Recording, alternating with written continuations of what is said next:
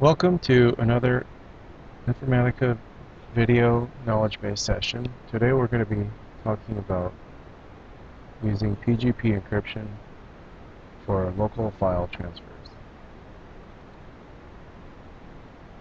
So the first thing we're going to talk about is the certificates for PGP and how you can use it to protect files in certain directories. And then I'm going to show you it in action. You have a PGP certificate and you're going to be moving partner files.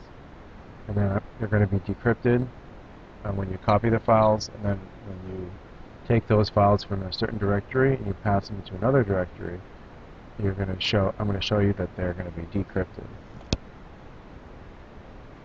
So let's start.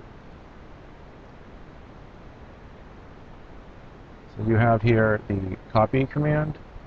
We have local commands. This is basically what we're going to mainly use to move files that we get from certain inboxes, and we're going to keep them encrypted. First I'm going to show you the demo, and then I'm going to show you how everything's set up.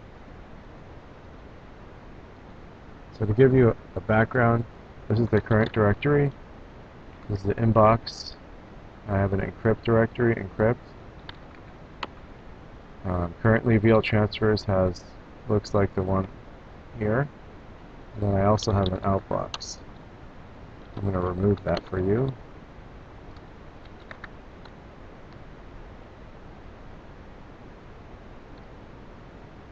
Here we go. Copy the file as I showed you.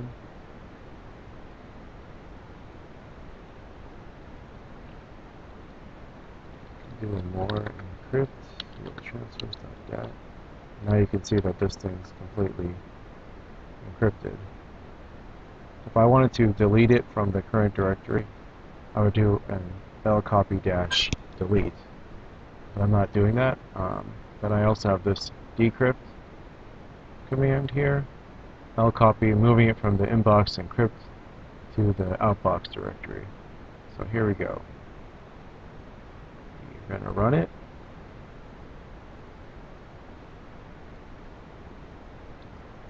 And I'm going to show you that it's been changed. So currently I'm in the inbox directory, outbox directory, cat, outbox, transfers.dat.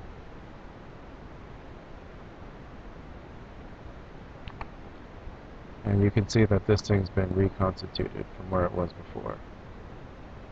So that's just a brief demo. The way everything works is it's done through the VL Trader certificate manager.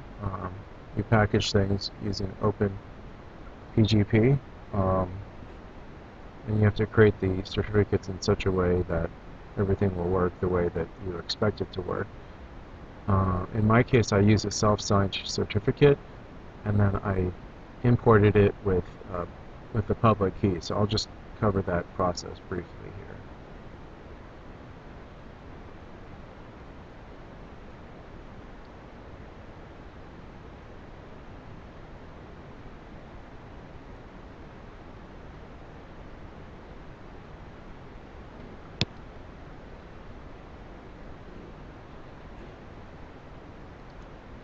So you've got the certificate manager here.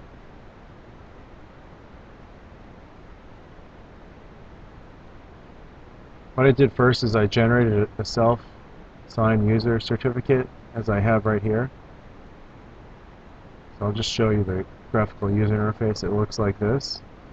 I will generate a private key. I will put in a password, and then I will export the Open PGP keys here.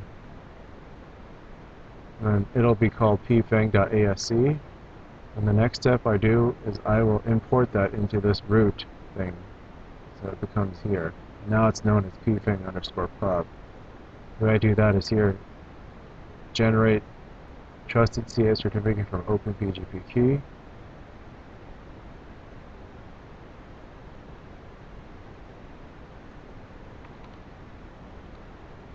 Certs.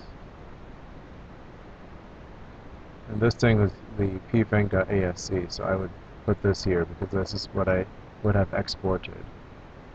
And what happens is that it shows up here, and then it can be used for these purposes. And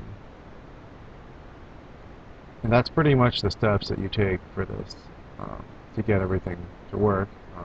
The key parts here are this pfang pub. When it gets imported in the public trusted one, it becomes pfang pub, and hitting the decrypt and the encrypt in the right areas.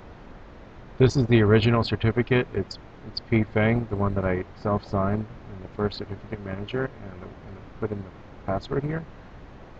And then basically separating or decrypt operations from your encrypt operations, because you can only choose one. So you see this is for the encrypt. So thank you for listening. If you have any questions, you can move on to the next slide.